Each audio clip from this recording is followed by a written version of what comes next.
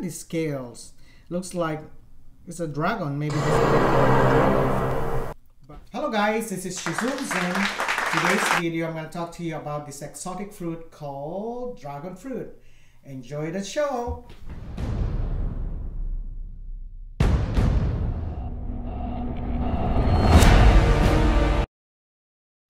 So this dragon fruit, also called pitaya.cactus, and this originated from Mexico or the Americas. We have also this in the Philippines. It's a cactus, flower on the cactus, and the fruit on the cactus.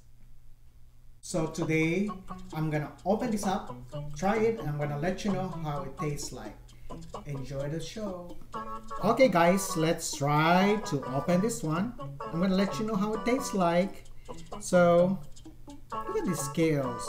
Looks like it's a dragon. Maybe that's why they call it a dragon fruit. But the skin, the red skin, I like that color.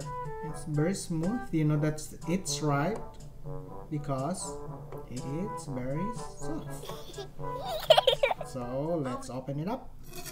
Here's my knife. Let's open it this way. Oh, it's easy. This is easy to open. Okay, look at this.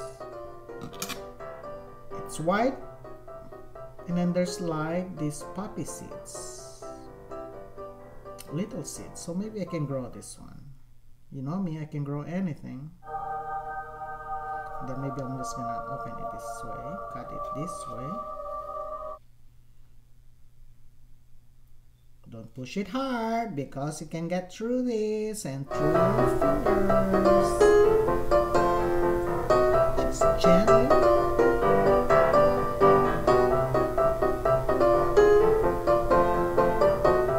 It smells so sweet though. I hope the taste is sweet. Alright. So let's try this one.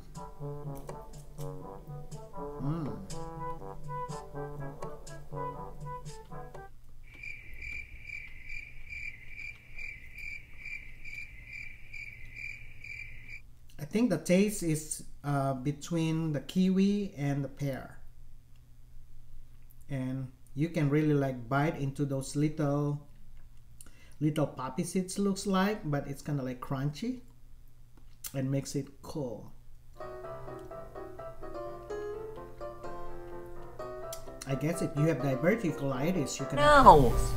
This one gonna go to your pouches.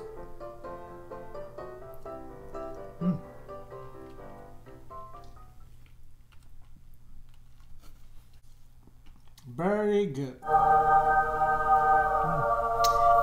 It's not that sweet, but it's just very refreshing. Thank you for watching guys, and don't forget to subscribe.